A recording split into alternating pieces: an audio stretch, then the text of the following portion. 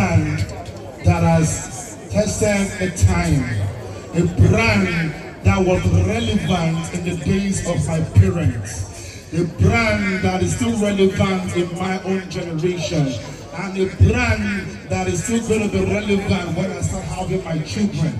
Ladies and gentlemen, I am talking about a transgenerational talent, a transgenerational brand. We can only find this kind of brand across the globe.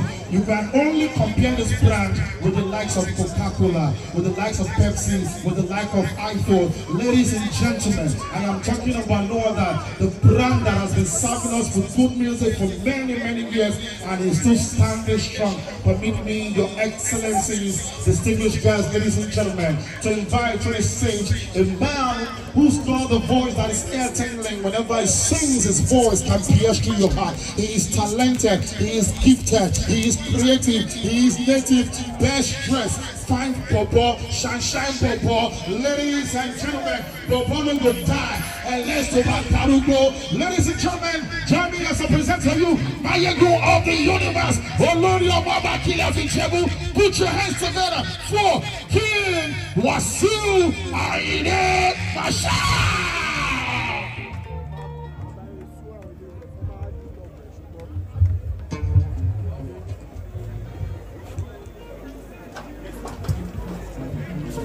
I don't record them. It is